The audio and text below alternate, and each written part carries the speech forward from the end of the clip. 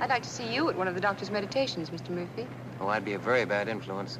My vibrations would be positively poisonous. You see, I don't hold with the theory that the fourth dimension is either philosophical or mathematical.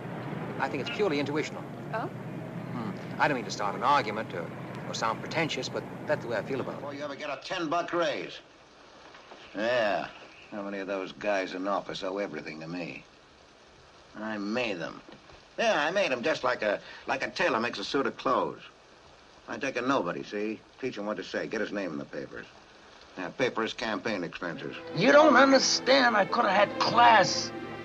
I could have been a contender. I could have been somebody. Instead of a bum, which is what I am. Let's face it. Comes back and sits down and holds it across his knee. The guy with the shakes is sitting right across the room from him. Pretty soon Lefty just touched the trigger a little, and the gun went like that. The rat fell out of his chair dead, and we drove off and left him there. Come on, Tony, wake up. I want you to meet a new guy what's going to be with us. This is, Caesar Enrico Vandello. Oh, little Caesar, huh? Yeah, sure.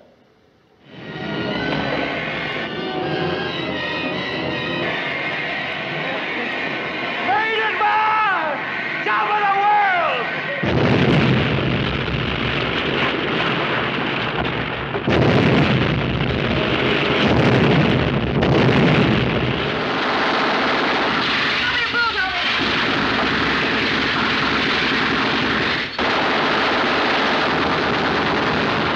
Please.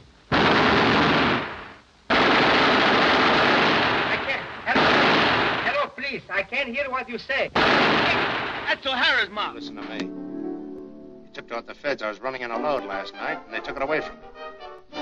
Makes a lot of noise when you eat spaghetti, too. And you lifted it from them. You're talking through your hat. The watchman you knocked off didn't die right away. He talked. He was off his nut. You're cute. Not cute enough. Hey, God, this is where you live. Say goodnight to me and go on inside. Well, what's the matter? Do me a What's favor, wrong? will you stop asking questions? Go on in. Beat it. Yeah, sure. Good night, Rocky, and thanks for bringing me home. All right, Debbie. Rocky, please be careful. We'll be right back.